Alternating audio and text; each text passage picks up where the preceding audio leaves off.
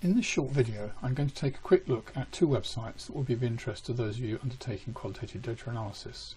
The first is the online QDA website, and the second is the CACDAS networking site, or the Quick Project site. I'll start by looking at the online QDA site.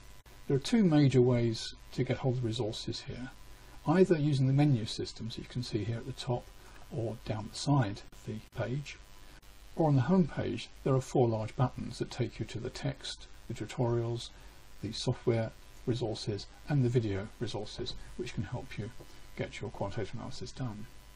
At the side menu there are some basic resources, a methodologies page that summarises the methodologies that you can use, a resources page which links you on to the various resources across the web and in books and journals which support the various methods, and a basic glossary of terms. You'll notice down the side, by the way, of all pages there are additional links across here to other glossaries that might be of interest to you. The main menus are the analysis menu, which has mainly text resources about how to do analysis.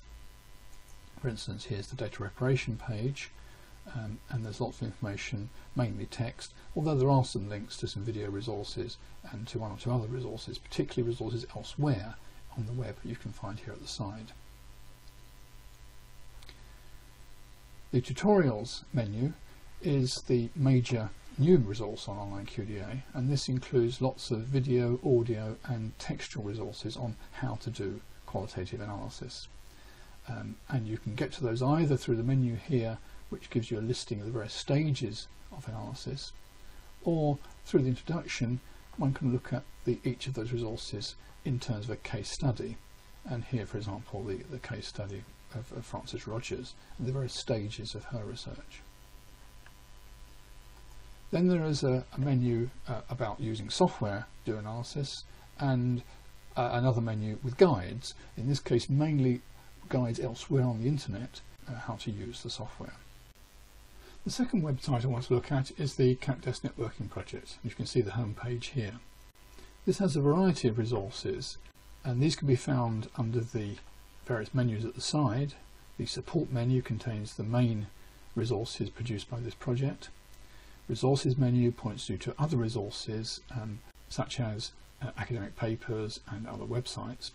And under the training and events heading you'll find references to the various events run by the CACDAS networking project, particularly their training program. They run a series of 1-day and 2-day training sessions in the software packages. Under the support menu there are a variety of items which cover the main resources produced by the project, which are aimed at the innovative use of software and software programs. For example, looking at the use of programs with quantitative data and qualitative data alongside each other, use of visual data, and integrating GIS, Geographic Information System data. One of the most useful and most commonly accessed resources here is resources about choosing software. And you can see there are a variety of resources here, both about particular programs. If I scroll down you can see particular packages mentioned here, and also a general resource. This is a PDF file which you can download about choosing a CACDAS package. And then under the resources menu you'll find a variety of other materials, a glossary, working papers produced by the project, and a bibliography of articles and journal papers published about software use in quantitative data analysis.